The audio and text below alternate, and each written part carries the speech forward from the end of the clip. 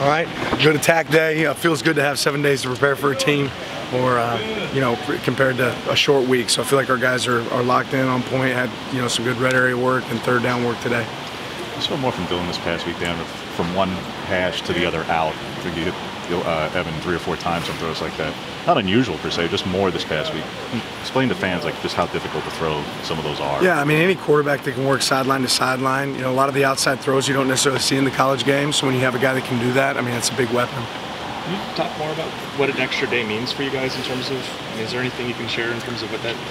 Yeah, just in general, when you're in a short week, you lose a day of prep, right? This allows us to, really be able to hone in on each piece, and not that doesn't happen in a short week. It's just a little bit condensed when it comes to time and practice reps for sure, right? You have one less practice that you can take advantage of, so we get an opportunity to hit every one of those situations. Dan, in your time here, the defensive front has probably seen the largest improvement from 2.5 years ago. So 2.5 years ago to today. Is that just straight personnel differences? Are you guys coaching something different?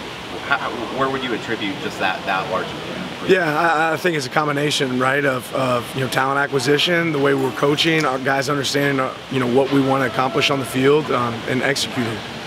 And what's going to be the key for those guys to convert TFLs against this team that gives up a lot of them to turnovers that they don't commit very many of? Yeah, they do an unbelievable job taking care of the ball, and they do a great job of attacking the ball on defense. So it's definitely one of the indicators in this game of success, something we have to continue to attack and attribute. So we practice it, and hopefully it shows up on game day. Dylan's completing 62% of his passes that are 20 yards or further through the air. Why is he so accurate in those types of throws? What makes him so good at that? Yeah, I just think decisive, knowing where he's taking the ball, and then having guys up top that can go win when you get those opportunities. We have some wideouts that'll go win and go attack the ball in those situations. Dan, Devin Jackson, somebody who's been taking advantage of his opportunities this season.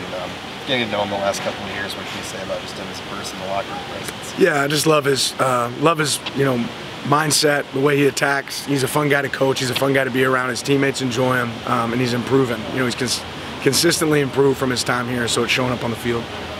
He has scored 5 times touchdown-wise in the red zone this past week, but some of the short yardage right through the red zone, third down, is just an area to possibly improve a little bit in the run game.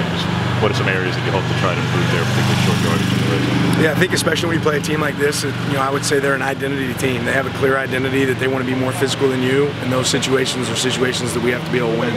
Is there any update on Trishon's availability this weekend? Yeah, he'll be available.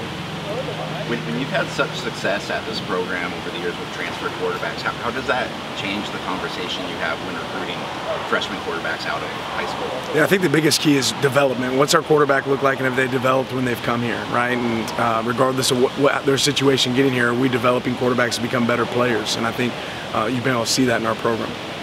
Anything from Coach Swank still stick with you, or do you think sticks with Robbie 20 years later? In terms of what? Anything from your days at Jewel? Just enjoy my time. Yeah, enjoy my time getting to play for him. You think the Jewel 9 is in any way torn in their allegiances this weekend? No.